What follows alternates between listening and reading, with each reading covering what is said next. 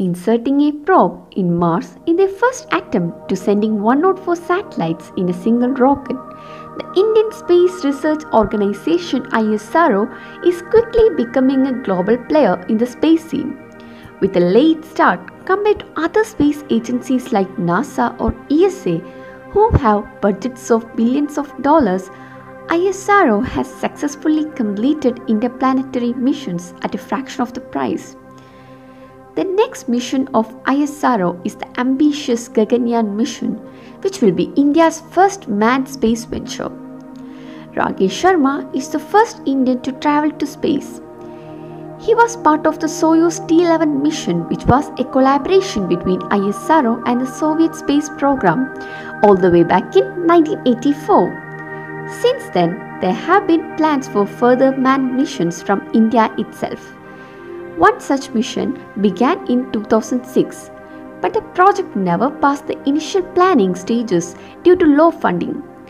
However, ISRO's stupendous success in space over the past decade has led to a renewed interest in a manned mission. In fact, this goal was confirmed by India's Prime Minister as one of his commitments since being in power has been to send Indians to space again by 2022. That too independently from any space agency. So, how are they going to do it? The initial plan is that ISRO's pride and joy, the GSLV Mark III launch vehicle, will take the Gaganyaan spacecraft into a low Earth orbit at 400 km altitude for 7 days. The spacecraft consists of a crew module where the astronauts stay and a service module that contains the support systems.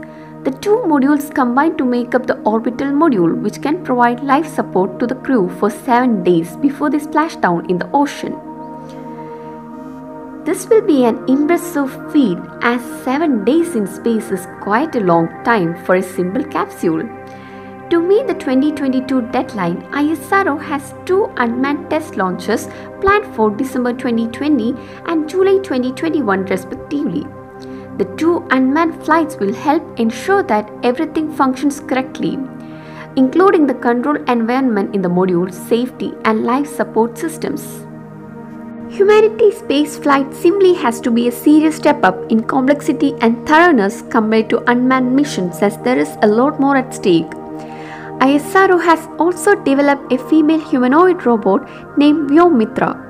This humanoid robot will be a part of both the manned and unmanned missions of Gaganyaan. In January 2020, ISRO shortlisted 4 men who are going to be a part of the Gaganyaan mission. The 4 candidates have already begun their 12-month training at Gagarin Research and Test Cosmonaut Training Center, Russia. Humanity already has a lot of experience in low Earth orbit, so this mission is less of a scientific one, rather more of a technology demonstration one. However, it is an important step for ISRO and its future independent missions, which will include Chandrayaan 3, ISRO's 3rd mission to the Moon, and Shukrayaan 1, ISRO's first attempt at a mission to Venus. ISRO even hopes to one day build its own space station. If India can make space travel safe and cheap, it can benefit the whole world going forward.